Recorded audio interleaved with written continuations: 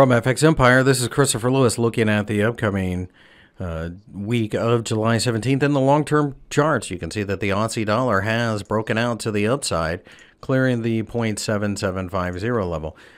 There is still a zone of resistance above, so keep that in mind.